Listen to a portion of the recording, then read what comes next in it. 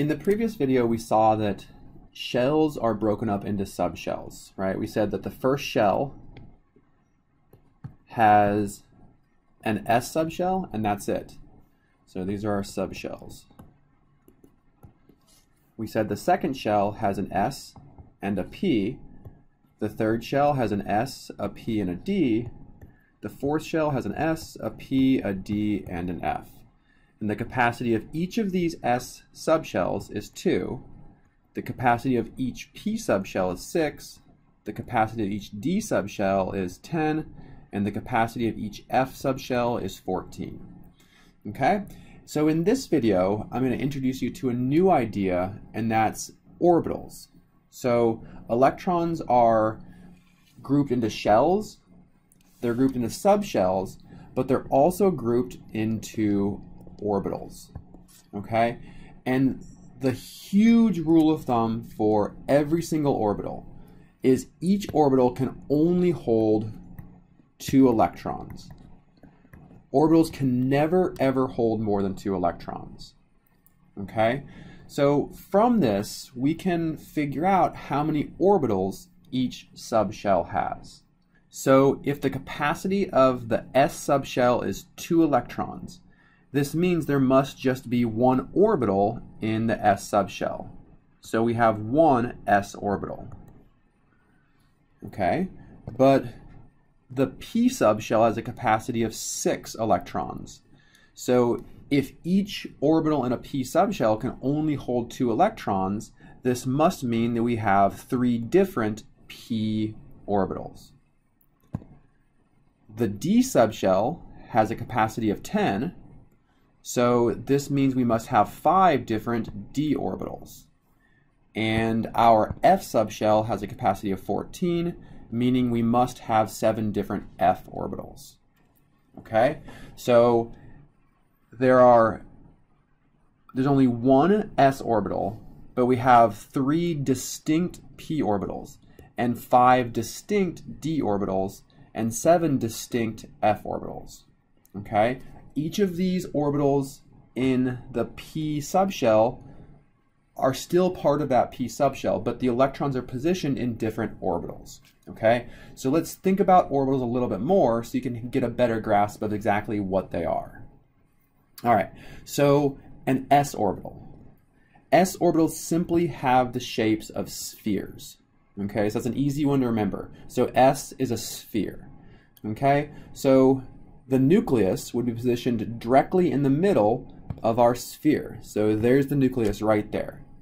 Okay, but what's important to know about these orbitals is that these are not like the Bohr model of the atom. So the electron in an S orbital is not restricted to just being at this position or at this position. It's not orbiting.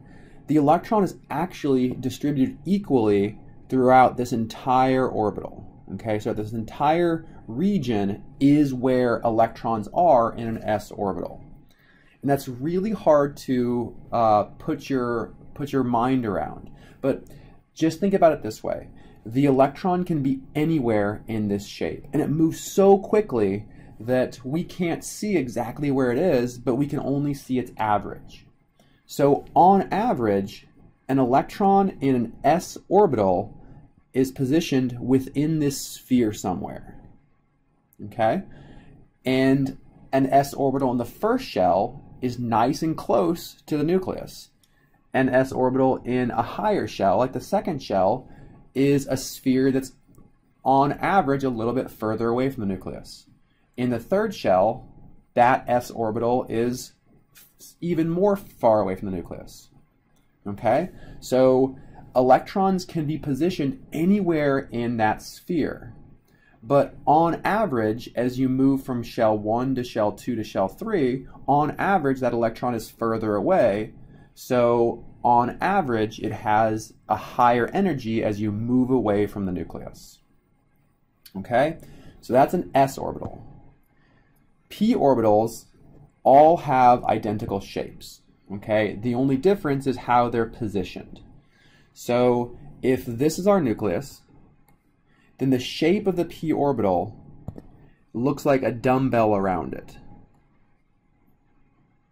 Okay, so it has two different lobes. One lobe is on one side of the nucleus and one lobe is on the other side. So the electron or electrons are equally distributed throughout this entire shape. Okay, so we have three different p orbitals that all look like this. Okay, the only difference is how they're positioned in space. So one of these p orbitals is positioned along the y-axis. If this is my y-axis, then this would be called the py orbital. Okay, we'll have another one, right? If this is the nucleus here, that's positioned, that looks the same, right? It's the same dumbbell shape, but this time it's positioned along the x-axis. So if this is our x-axis, then this would be our px orbital. And our third one, it looks the same, but it would be positioned along the z orbital. So let's try to show it in 3 dimensions here. So if this is our nucleus, then the other orbital would be positioned along the z-axis. Okay, so let's see. We have our x-axis, we have our y-axis, and then the z-axis would be right going through it. So this would be our z-axis. So imagine this shape, this orbital coming straight out of the plane of your computer, right? So it's coming at you and going away from you. This is the pz orbital. The important thing to remember is that these three orbitals have identical shapes. They all look exactly the same. It's just they're positioned in space differently. Okay? The d orbitals are where things start to get a little bit more complicated, and we're not really going to go into exactly what all of them look like, but I do want you to have like a general idea of what they look like. Okay? So the d orbitals actually have 4 lobes. They take on this like cloverleaf shape. Okay? One of them exists right on the xy axis. So if this is our xy axis here, this would be the dx squared minus y squared. I'll say that the names of these, this x squared minus y squared, it's not important for you to remember. I just want you to have a really good understanding of what these orbitals look like. Okay? There are 3 other d orbitals that have the same shape, but they actually lie between the axes. Okay, so we have our cloverleaf shape, but they lie in between the axis. So if this is the x and y axis, then this orbital would be called the dxy. The lobes here are positioned between the x and the y coordinates. Okay, there are 2 others that look exactly like this, but the only difference is which coordinates they lie between. So let's say this is z and this is x. So one of them lies between the x and the z coordinate. So we would call this the dxz. Okay, there's also a dyz, which I won't bother drawing. Okay, it looks the same, it's just positioned between the y and the z axis. Finally, the last one, and this one's actually the coolest.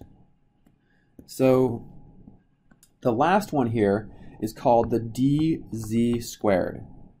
Okay, so the dz squared, if this is our nucleus right here, the dz squared orbital has what looks like a p orbital going along the z-axis, but it has this really cool ring of electron density going around it as well. So you have this ring going around it in all directions, as well as this space above and this space below. So this one's called the dz squared. Okay? We're not even going to bother looking at the f orbitals because they're impossible to draw in 2 dimensions.